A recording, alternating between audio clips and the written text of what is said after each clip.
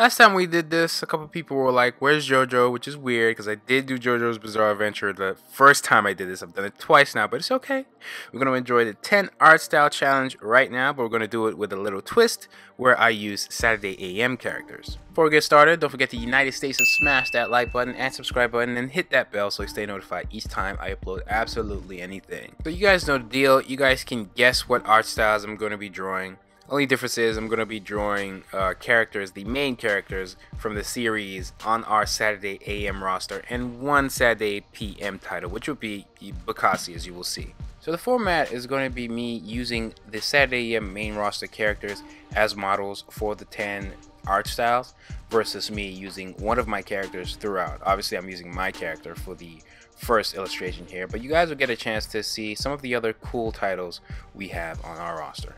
Hopefully a couple series besides mine sparks your interest and you can learn more about these titles on their homepages, about the characters and what the story is about on their homepages at saturday-am.com, and you'll find all you need. And so we'll make sure that all these titles have free content on the website so you guys can read almost like sample pages, but this will be like on a regular basis so you can actually read the full-on story at a scheduled basis, and you can come to the site and read them for free.